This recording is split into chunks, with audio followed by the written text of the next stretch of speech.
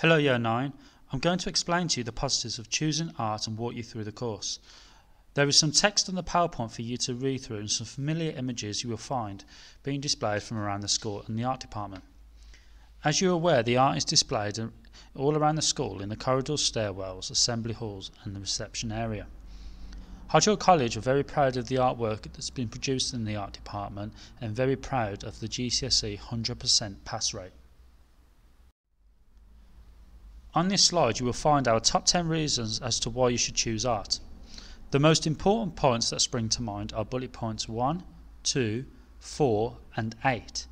Point 8 is very important because colleges, universities and careers are now highly value the art and design qualification as they see you as a creative thinker and person. You will be given an opportunity to use a wide range of materials such as paint, inks, charcoal, oil pastels, pencils, canvas work, felts, printing ink and much more. Here are the 4 components which you will study on this course: AO1, AO2, AO3 and AO4.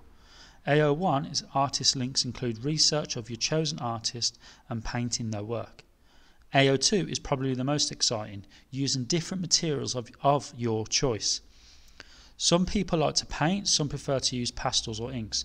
Most of the work set can be done using your preferred materials and completed on canvas.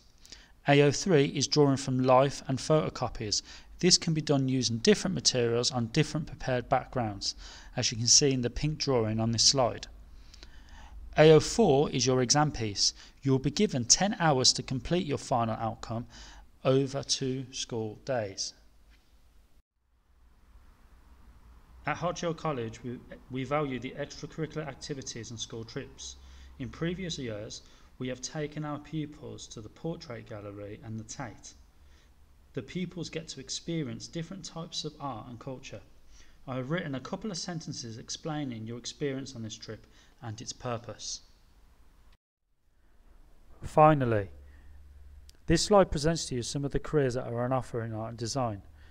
If one of these careers is an option for you, then choosing art is a must. A lot of these careers are very well paid and known worldwide.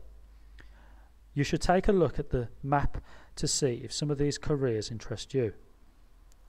Thank you for taking the time to go through my PowerPoint, and I hope to see you all soon.